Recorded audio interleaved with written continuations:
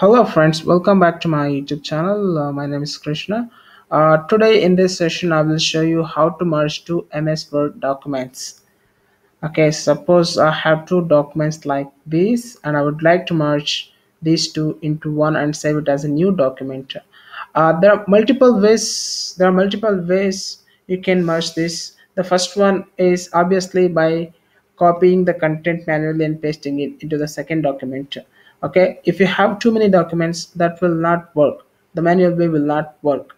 All right, so if you have too many documents, this can be automated using macros, that is VBA code. So I have written a macro, the VBA code, which will merge these two files and save it as a new file. Let us see the macro. So I have the macro in the first document. All right, this is the macro. Okay, what it does is it will copy the content of the second file and paste it in the first file and save it as a new file. The file name will be new file underscore the current minute and the current second. You can keep it whatever you want. Okay, let us run this. So remember, you have to run this in the first document. Okay, go to macros and say run. Okay, so now I have three documents opened. Okay, so this is our new file, so you can see this here.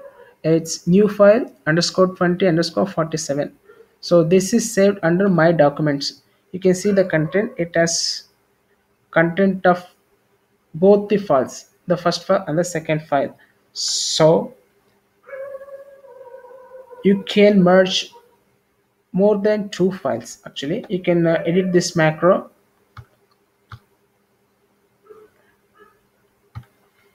Okay, can you edit this macro so that we will so that we can merge more than two files.